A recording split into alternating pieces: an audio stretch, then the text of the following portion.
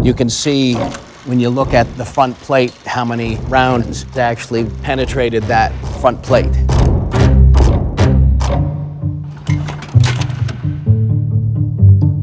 This is a 1914 armored autocar.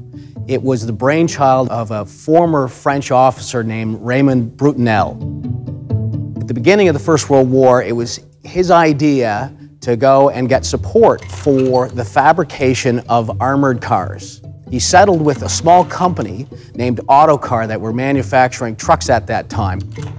The armored cars were then designed and they were able to later put the armored shell on. It was a good, sturdy, heavy frame truck to begin with.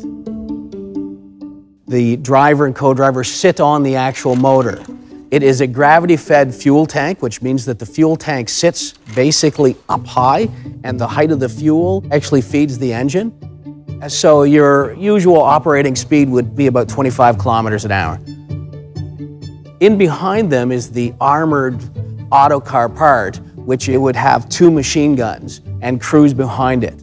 Once it gets over, they need extra ammunition cases, so there's a whole fabricated back storage section on this particular one.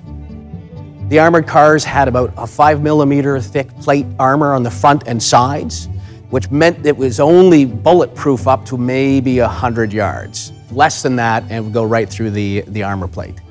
Once you get close to it, you'll be able to see a number of bullet holes that have actually penetrated the skin. During the war, of course, all these vehicles get sent over. And when the war got into trenches, movement of vehicles was very limited. But in the last 100 days where the Canadians were advancing, these 8 armored cars were allowed to do what they were meant to do, which was to run up and down the roads and provide fire support. At the end of the First World War, there were a number that were still remaining in the city of Mons in Belgium, and they participated in a large parade. Due to the disturbances in Canada at the end of the First World War, 2 of them were later then sent back to Canada. One ended up going to Vancouver and then back to Winnipeg, where it disappeared. The other one goes to Montreal and then comes to Ottawa, and it's the example that you see here.